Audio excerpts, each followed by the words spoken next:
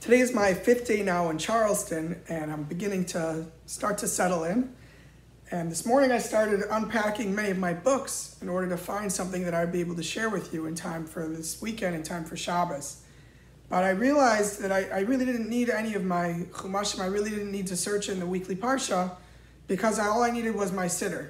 At the end of this week's parsha, we read V'haya im shamoa, which is what's found in the second paragraph of our Shema, recited each morning and each evening.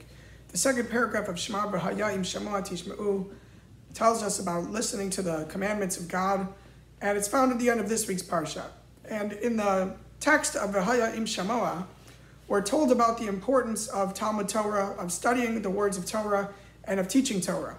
And we're told V'limadatem osam es b'neichem ledaber bam, that we should teach the words of Torah to our children, or as our tradition explains, not just to children, to our students, to everyone, ledaber bam, to speak about them, b'shivtecha b'veisacha, when you're dwelling in your house. And I know this may sound familiar to last week's idea that I shared, but there's an interesting, pronoun change here. Again, v'limadatem osam is in the plural form, that you should teach them, that you in the plural form should teach you in the plural form. We should teach many people the Torah. But then when we're told where to do it, we're told b'shivtecha b'veisacha, when you, singular, are dwelling in your house. And don't worry, not every one of my sermons and Torah thoughts are going to be about grammar. But again, with the grammar here, what's going on? If it's in the plural form, teaching Torah to the masses, why are we saying b'shivtecha b'veisacha? Why are we saying in your house in the singular? It should be in your houses, that we should study Torah in our houses. So I'm not sure this is what the Torah was referring to, but at least homiletically, I thought that this very much speaks to our current situation, that we really, all of us, we'd love to be gathering together again. We'd love to be meeting in the synagogue. We'd love to be praying together, gathering together, learning together. But unfortunately, right now in the current climate, it's not safe for us during the pandemic. And what we're told is that we need to learn Torah even b'shivtecha b'veisacha, even when you, in the singular, are dwelling in your house, even when we're alone at our homes. And I know many of us can be lonely. We're missing spending time with people. We're missing spending time in our synagogue. But we need to understand that studying Torah, being engaged in our religion, is something that needs to take place even when we're at home.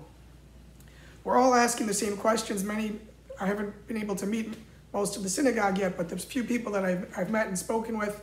Everybody's wondering when our services will begin again, what will be for the high holidays.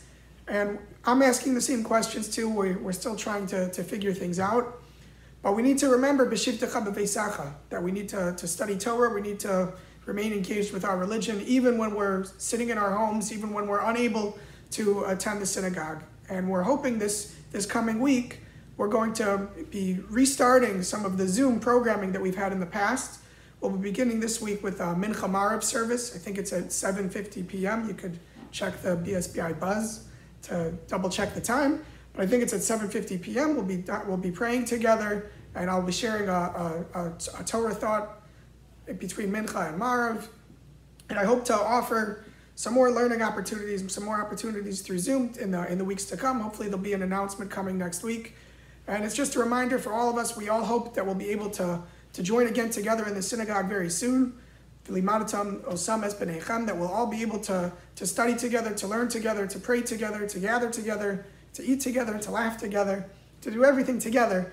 But for the time being, b'shivtecha b'veisacha, when we're dwelling in our homes alone, I hope to be able to help provide meaning to each of you. Feel free to reach out to me. You can call me at the Shul office. You can email me, rabbi@bsbisynagogue.org. I look forward to meeting many of you. I'm started making phone calls. I have only the tip of the iceberg. I look forward to speaking to many of you. And I look forward to getting to know you both during this time now, and hopefully very soon when we're able to gather together again. I wish you all a wonderful Shabbos.